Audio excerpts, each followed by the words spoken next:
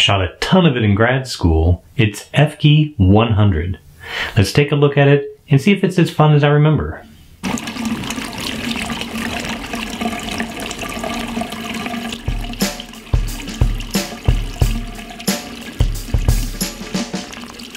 I wanted to do some more film comparisons to Tri-X like I began earlier in the year. But to keep things consistent, rather than do them every now and then, I went ahead and got 49 different film stocks, everything I could get in 35mm from B&H and Freestyle. So unless they were out of stock, I got a roll of it. Now, if this part of the video seems familiar, it's because I'm using this portion of the video for all 49 of them rather than record it 49 times. So if you want to skip ahead to the H&D curves or the prints, time codes are right over here. For those of you that haven't seen this part of the video before, here's what I've done. So I wanted to use each film with the exact same shot, which is a headshot of me with a Kodak Gray Card Plus, which happens to have a red, blue, and green patch, a cyan, magenta, yellow patch, and then a dark and a neutral flesh tone. Then, with those shots taken, I bracketed every shot in third of a stop so that we can make sure we have a negative of equal shadow density to the base target film of Tri-X. Now, the reason I use Tri-X is because it's just been around for a long time and it's a very popular film. So it's a good base film to compare everything to. Then, once everything was developed, which was developed in D-76 at stock for the manufacturer's recommended time, I printed everything on Ilford using the exact same aperture, contrast settings, developer, and everything. The only thing I changed was my exposure time, and that was to make sure that I compensated for any base fog variation from one film stock to another. Other than that, everything was left the same so that we can have a comparison of just the qualities of the film. Now, there's going to be some differences in contrast, especially on the high end, and that's because the manufacturers getting their development time may not have used the same target that Kodak used for Tri-X, and that's okay. We're not looking at the overall contrast for everything. What we're really looking at is grain characteristics, tonality, how the film treats the shadows versus the highlights, that sort of thing. And we're looking at spectral sensitivity, thus the Gray Card Plus, rather than just a regular Gray Card.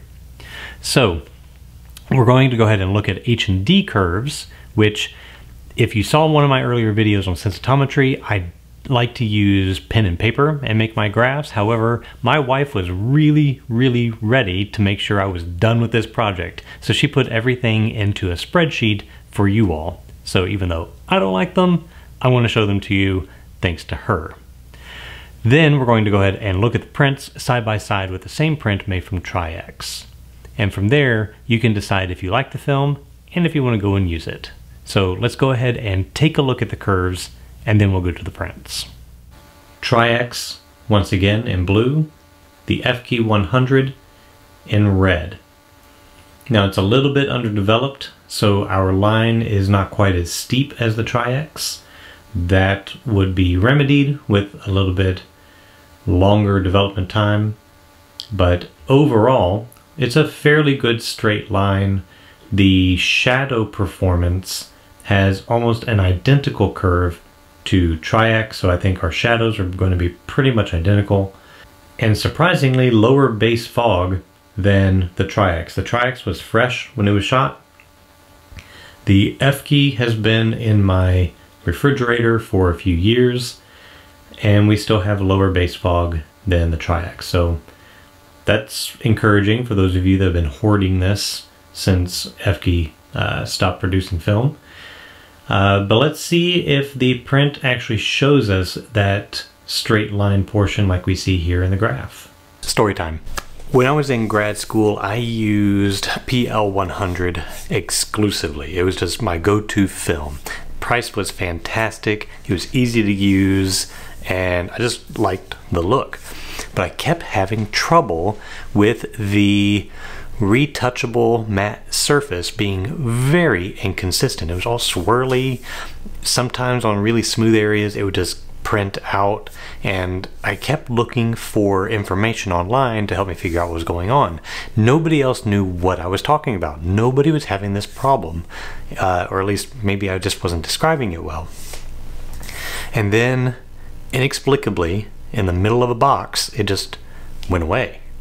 The matte surface was gone, the swirls were gone. I didn't know what was happening. And again, nobody knew what I was talking about.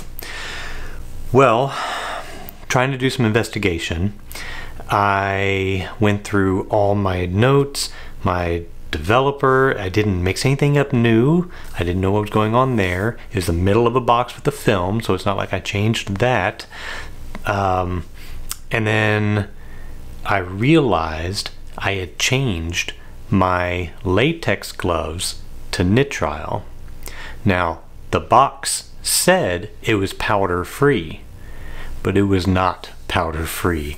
What I thought was a matte surface coating on the film was the cornstarch from my budget gloves from Harbor Freight washing off in the developer, getting on the film, and just kind of sticking to it the rest of the process. Sometimes we just make mistakes. Alright, here we have Efke KB100 and Tri-X 400. This film was also renamed or relabeled, I don't know what, as PL100 in the sheet film, and that's what I used to use. I don't think there was any difference in the emulsion, and looking at the results, I'd say there probably wasn't. Side by side, they actually look pretty darn close to one another. This did come out as a 100, so I got full emulsion speed from it. And while I shot a lot of it, I would say I never really looked at the spectral sensitivity before, so I'm really quite surprised to see that we're a little light on blue and a little light on red. Green came out exactly where I would expect. Although I guess if you really look at these two side by side, maybe green's a little darker? I don't know. Interpret that how you would like. The contrast is just a little flat. I feel like we did need to develop just a touch longer. But I did not use D-76 when I shot this all through grad school.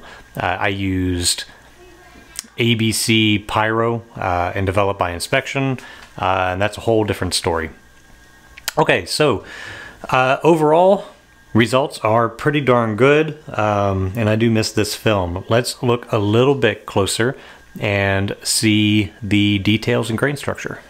Story time. Right after grad school, I got an artist in residence at the beautiful town of Breckenridge, Colorado. If you ever get a chance to go there, I highly recommend it. Now, I had a community project that I was going to do, and I was going to be shooting digital for that project, but I was going to be there for 2 weeks in the Rocky Mountains, and I wanted to get some of my own stuff done. So I packed along my 8x10 and my black and white Efke film.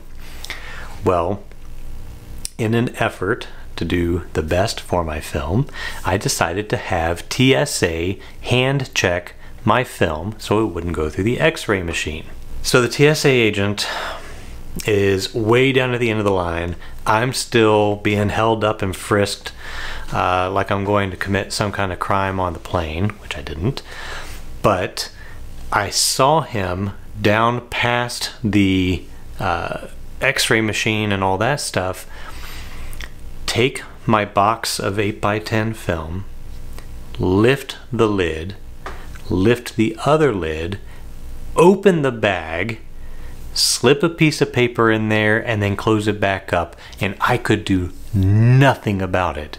I got to the end, I was like, dude, do you just open up my box of film? She's like, don't worry about it, I was really fast. Like 1,000th of a second fast? But what? So box of film ruined. I get to Breckenridge, I have no film. So I call up my father-in-law, who we were staying with right after grad school, and say, do you have time? Can you go to the freezer? I've got a box of film. Send it to me. Here's the address. The address is for the government, the city government office that runs the program. We're provided an apartment space, but it has no mailing address, so it goes to the office. So a couple days go by, and I get a call from the lady that's running the program, and she says, "I'm so sorry. The package was delivered to you, but the person who received the mail didn't know your name." And before she realized what the program was for, before she realized you were in that program, she looked to see what was being sent. And she opened the box of film, and it's all ruined. Okay, so now I'm about a week into the program of my 2-week residence. Not a single shot has gone by. 2 boxes of film gone. Well, I call up my father-in-law again, and I say, "I've got another box in the freezer. Send it to me fast." So he does. He overnights it from Kentucky to Colorado, and he writes on there, "Do not open! Do not open this box." And it gets to me. I've got about 4 days left out of 2 weeks, and I am able to load up my camera and go out into the mountains and take some photographs. Finally. All right, here looking at the first section, we have a pretty good shot of the grain structure on the background. If you're hearing a little bit of weird noise in the background, that is my wife and 6-year-old son making a cake, and he is super excited about it. All right, the grain structure, looking at them side by side, I feel like they are the same size, but for whatever reason, the Efke is a little bit more pronounced. How that works, I don't really know, but it's like it doesn't look grainier. The grain just looks more apparent. I don't know. Take that for what that's worth. All right, let's look at the next section. Okay, here we are on the shaded side of the shoulder. You can see a little bit right here some of the weird defects that you would get with Efke film. The print itself is fine. I mean, it feels like a bunch of little things are popping up in this emulsion, and that may be from age. I never really used the roll film. I was always a sheet film user, and so I never really enlarged things up this big. And it could be that these things were there with the sheet film too. I just didn't make them big enough to see. I was making contact prints, so it didn't enlarge anything. That could be why I like the film in the sheet size and not the roll film so much. All right, here on the lighted side of the shoulder, the ribbed collar is nice and sharp. It is showing really good detail. I'm picking up a little bit of the weave pattern in the shirt that I'm not seeing in the 400 speed film, but it's not as nearly as apparent as in a lot of the microfilms that are in this series. So it's decent performance. It's good performance. It's not out of this world, why is this film gone kind of performance. But for the price, my goodness, it was so cheap. I think, if I remember right, I think it was like $50 for a 100 sheet box of 8x10. It's unheard of. It was so fantastic. Don't have those prices anymore. All right, and here is the last section. We have good tonality through the face. The detail is picking up the pores and texture of the skin really well. The overall tonality, really beautiful. I do miss this film. If they brought it back, I would buy it in a heartbeat, especially if it were that same price, which I guarantee it's not going to be anymore. But overall, this is really, really a great film, and I miss it. So much like I miss my old Volkswagen Beetle, it had its problems, but it was still just a lot of fun, and I loved it. If you have your favorite film, I suggest you stock up on it, because once it's gone, you're just going to wish you had. All right, that's going to do it for this week. Thanks again for watching. If you would like to help support this channel, you can go to my Patreon page or my merchandise page down in the description. Thanks again, and we'll see you next time.